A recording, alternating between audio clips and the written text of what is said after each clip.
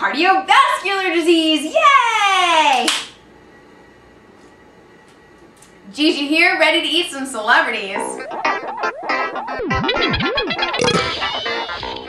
Want to lose weight? Experience pain and cramping? How about a stroke? Well then chug 14 cans of energy drinks a day.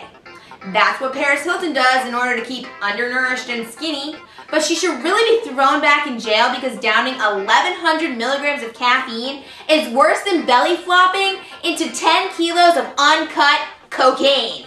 Yikes.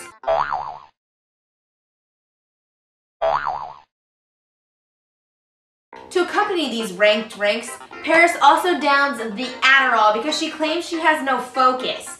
Really, Paris? If you just laid off the balls, you would have razor sharp focus like a leopard narrowing in on its prey. Arr. Welcome to the podcast. Obviously, this one ranks as one of the worst diets out there. Why hasn't Snooki tried it?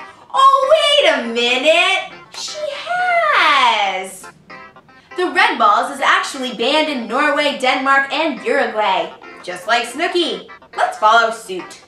If you want energy, drink black coffee and green tea. If you want to lose weight, enter the broken record. Eat some produce, some high quality protein, some healthy fat. Now that's actually hot.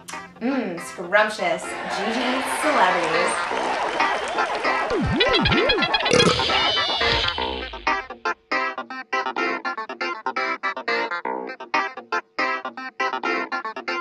This chick should be thrown back in jail because downing 1,100 milligrams of caffeine is more stupid. That's not even a phrase, right? More stupid?